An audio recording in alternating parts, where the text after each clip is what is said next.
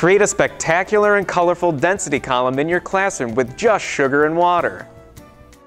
To create the density column, mix 7 different solutions of varying concentrations of sugar from 0% to 60%. Food dyes may be used to color the solutions. Use a separatory funnel and glass tubing to fill the tall cylinder with the least dense solution, the one with the smallest concentration of sugar. When a small amount of liquid is at the bottom of the funnel, close the stopcock and add in the next solution. Slowly open the stopcock to let the next solution run into the bottom of the cylinder. Repeat these steps for the other solutions. The colors remain separated because the density of each solution is different. The volumes of each solution are the same, but the amount of added sugar is different. As more sugar is added, the mass of the solution increases, thereby increasing the density of the solution. Use this as a demonstration piece and challenge your students to create their own columns. For more tips and lab activities, we're here to help.